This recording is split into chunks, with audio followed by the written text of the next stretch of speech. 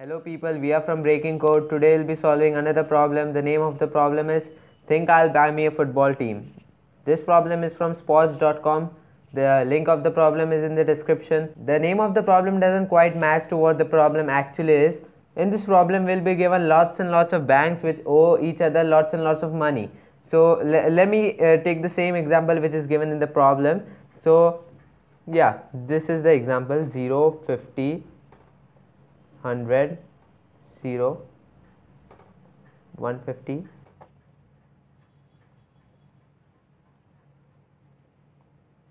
This is the example which is given in the problem. This indicates bank A, bank B, bank C, bank D. Again here A, B, C, D.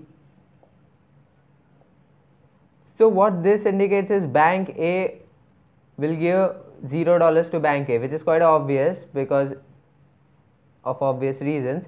This 50 indicates that bank A will give $50 to bank B.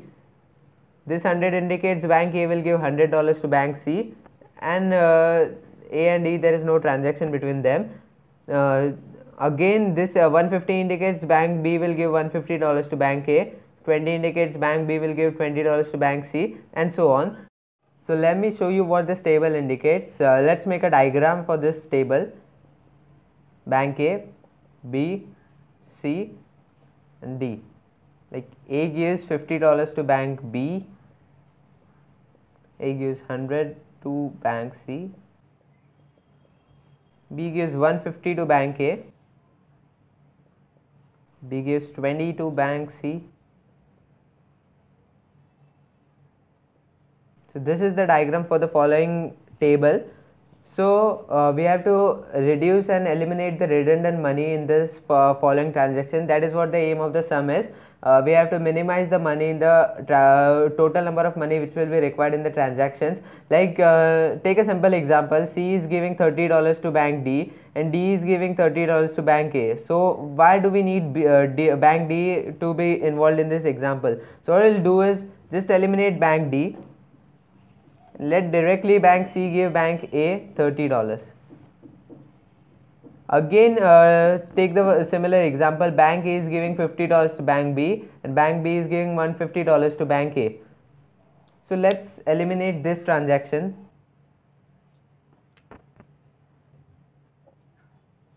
Because 150 minus 50 is 100, that's why let only bank B give A $100. Again there is a cycle here. So A is giving C 100 and C is giving A 30, which doesn't quite make sense. So we'll eliminate this transaction and this becomes 70.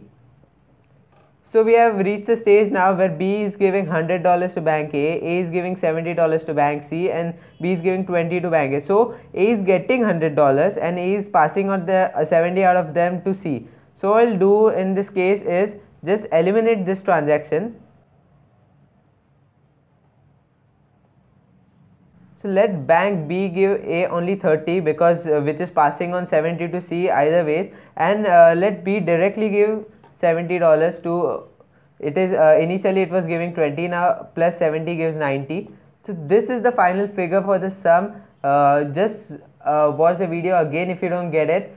You will get it in no time because it's slightly complicated here.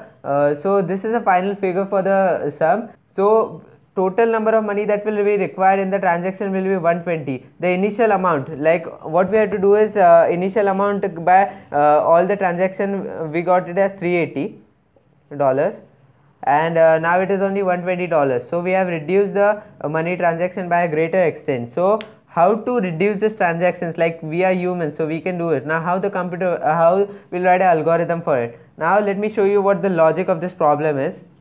So let me tell you the logic for this sum. So brace yourself to listen to the logic of this sum. So what we have to do is just form a table A, B, C, D. First column indicates input, second column indicates output. So by looking at the figure, tell me the input of bank A. So the input of bank A which A is getting is 150 and again $30, so total is 180. Output is 50 plus 100 is 150. Now let's take bank B. Its input is 50, only 50, and its output is 20 plus 150, which makes it 170. Now let's take bank C. Its input is 100 plus 20, that is 120, and its output is only $30. Cool bank. Let's take bank D, which is neutral. It is getting 30 and it's sending $30 to A. So this bank doesn't make any sense. So what we have to do is just take the difference between the input and output. Let me show you what the logic of the sum is. Like, let's take bank A. Bank A is receiving $180 and bank A is passing forward 150. So the final amount after the transaction with bank A will be $30. So that we have to find out. Now let's take bank B. Its incoming is $50 and outgoing is $170. So the difference is minus 120. It means that after the final transaction, bank A will be left with minus $120. That means that bank A is giving $120 after the transactions. So now let's take an example of bank C. Bank C is incoming, the incoming amount of bank C is 120, the outgoing is 30, so the final is $90. This means that bank C is getting 120 and it's giving 30, so the final amount remaining with bank C will be $90, and this is 0, doesn't make any sense. So what this indicates is after all the transactions, bank A will be receiving $30, bank C will be receiving $30, and bank B will be giving $120. The addition of this column should always be equal to 0. So this indicates that the money